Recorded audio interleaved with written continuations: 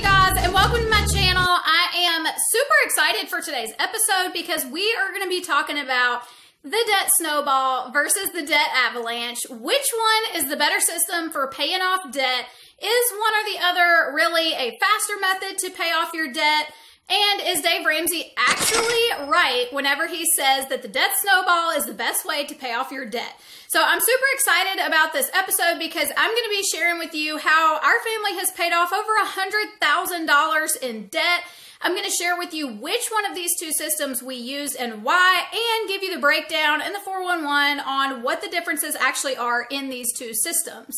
Now, before we get too far into this, I do want to make a little disclaimer that I am not a financial advisor. I'm not here to tell you in any way, shape, or form how to use your money, how to spend your money, how to invest your money, how to even pay off debt. I'm just here to share my experiences with you in hopes that this helps you to get that debt paid off, because one way or another, debt has got to go. Now, can you use debt in a good way to get ahead financially? Yes, and many people would argue that debt can actually make you very, very wealthy, but it's only the right kind of debt, and there's a very small percentage, I mean like probably 1% of people that actually do this correctly.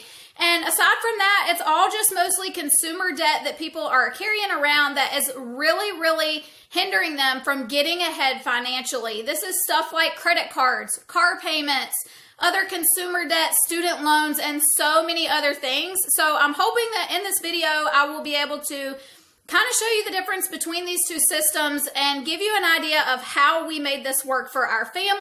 Okay, so before we dive into these two methods of paying off your debt, I do want to point out that there are three major keys that are going to help you along this journey. And there are three things that most people don't do. And this is the reason why most people actually stay broke and never end up paying off their debt. So I feel like we have to address the elephant in the room, because a lot of people are just going to tell you that you need to start some way paying off your debt. But at the end of the day, if you don't have the right disciplines and you are not using the right behaviors to pay off your debt and to get ahead financially, it's all going to come crumbling down. It's not going to be a very good ending for you. And I want to help you avoid all of that. So the first thing that really keeps people from paying off their debt is that they don't even have a budget written out. They have no idea where their money is going every single month. They're literally just spending money as it comes in. And have you ever heard that phrase, I don't know where it all went? Well, most people have no idea where it all went. And that's the biggest problem, is that they don't have a budget set up. So they don't know where their money is actually going. Now, number two is that a lot of people don't even have any idea how much debt they have.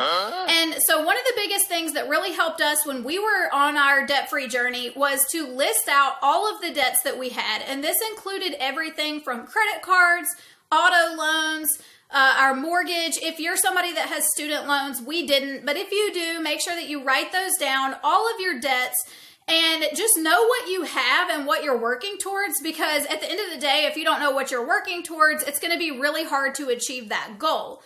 Number three, this is another really big thing that holds people back from actually paying off debt, and that is probably that they didn't smash the like button on this video. They probably didn't subscribe to this channel, and they probably don't watch these videos. But in all seriousness, they are not surrounding themselves with people that are helping them get closer to their goals, but rather they're surrounding themselves with people that are destroying their goals by pulling them back into old habits. So make sure that you're surrounding yourself with people that are going to lift you up, that are going to help you along the way, because you actually do become like the 5 people that you surround yourself with the most. So my goal is to never be the smartest person in the room. I'm always learning. I'm watching YouTube videos on finance. I'm reading books. I'm talking to financial advisors. I've talked to people that don't have a lot of money, as well as people that do have a lot of money, so that I can learn what habits these people have and get as much knowledge as I possibly can from people that I want to learn from. So my hope is that this video is going to transfer all of that information as effortlessly as possible to you, so that you don't have to go through the hours and hours of training that I have been through to bring you all of this information. Okay, so let's talk about the debt snowball. So the debt snowball is pretty famous because of Dave Ramsey. I don't think he really invented it, but he definitely made it a lot more famous by sharing it on his channel and his radio show. So a lot of people are super familiar with this method. And in the debt snowball, you basically list all of your debts from smallest to largest. So for example, if you have a credit card that has $1,000 on it, a car payment that your balance is $20,000 on that car, and then you also have some student loans that are $100,000, you would list them in that order from smallest to largest. And essentially what you do is you only pay the minimum payments on all of your larger bills except for the smallest balance. And on that one, you will take all of the extra money that you can possibly find from your budget, and you will throw that onto the smallest debt in addition to the minimum payment until that debt is paid off, while only paying the minimum payments on the larger debts.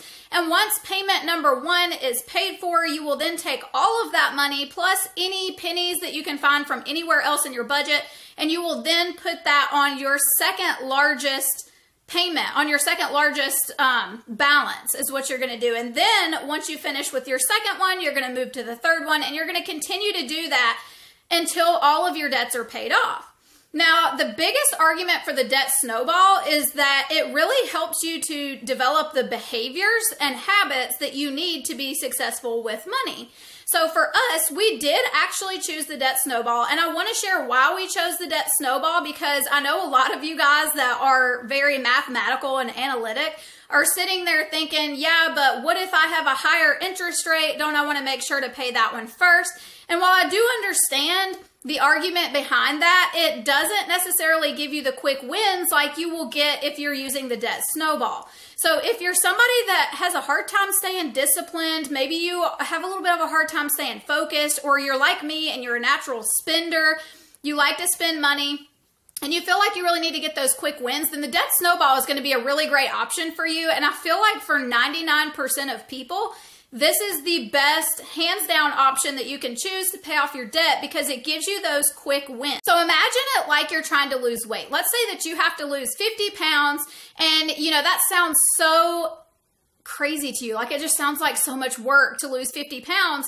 But if you're doing everything that you know you need to do, you're staying on track, you're eating healthy, you're working out, you're doing all the things, and in your first week you lose 5 pounds, you're that much more likely to stay on track to continue to lose the other 45 pounds because you got a quick win in the beginning.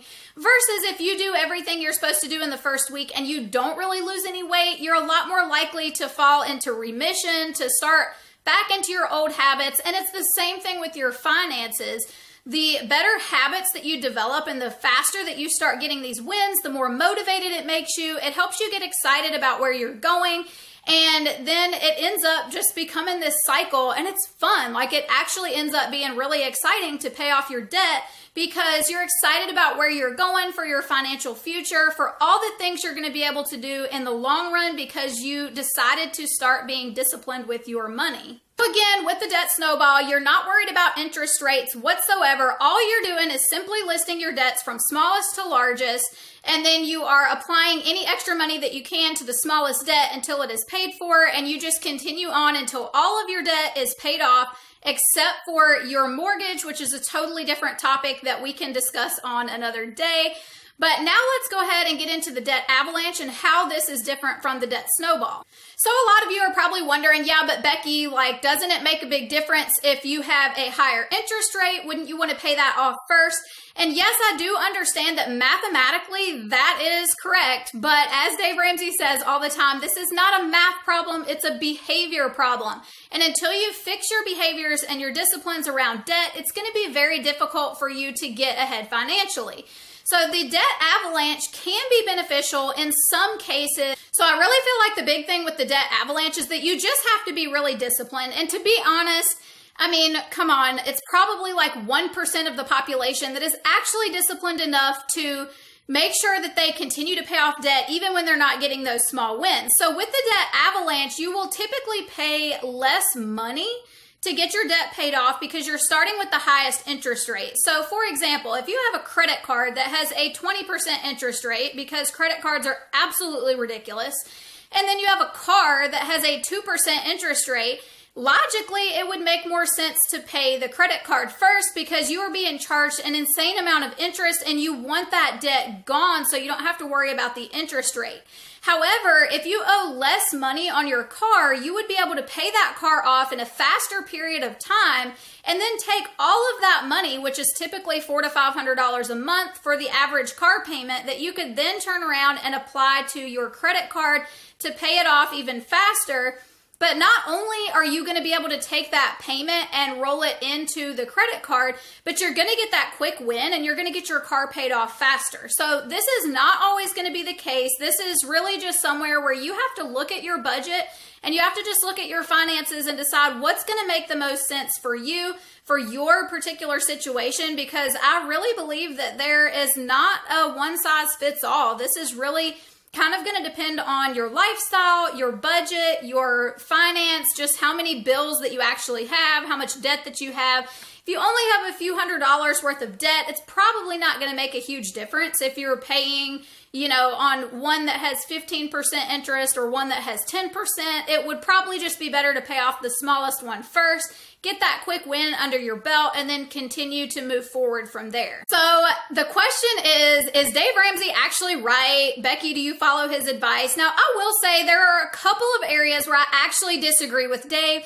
This is not one of them. I really feel like the debt snowball was designed this way to help you with your behaviors and your disciplines. And I can actually say that after we paid off all of our credit card debt, I have been so much more disciplined with my finance.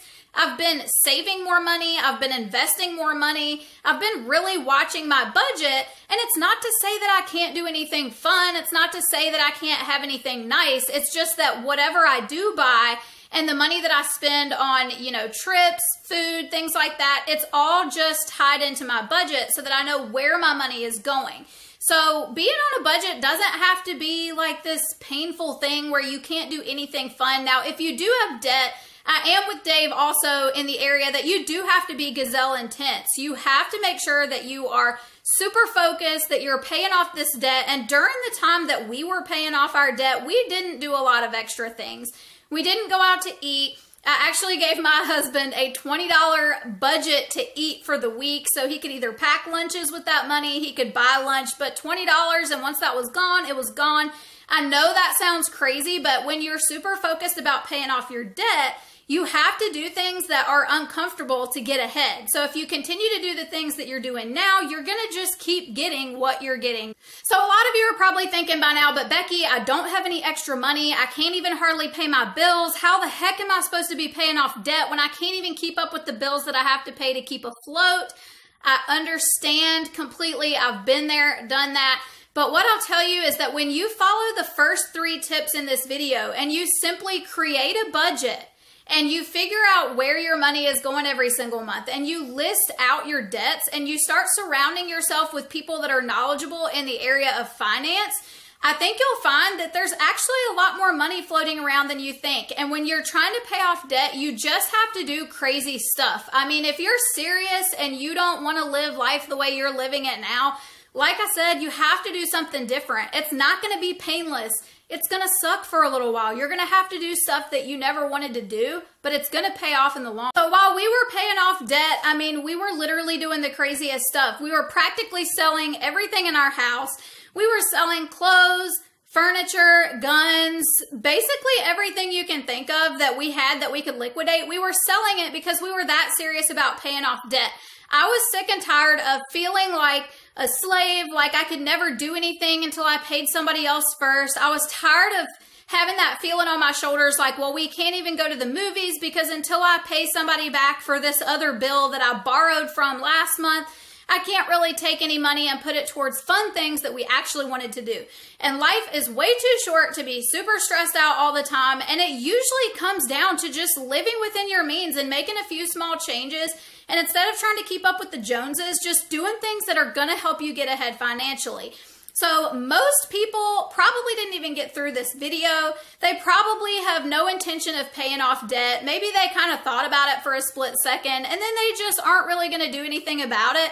My hope for you is that you will continue to plug into these videos, that you'll destroy that like button because it really does help the algorithm, that you'll share this with a friend subscribe and click that bell so that you can come back every single week and watch new videos, and that not only are you going to listen to the stuff that I'm sharing on this channel, but also that you'll seek out other people like Dave Ramsey and other people that are super good with their finances so that you can get ahead in the long run and actually take action on it, because without action, nothing's going to happen. You got to change it. So thank you guys for tuning in, and I will see you next week.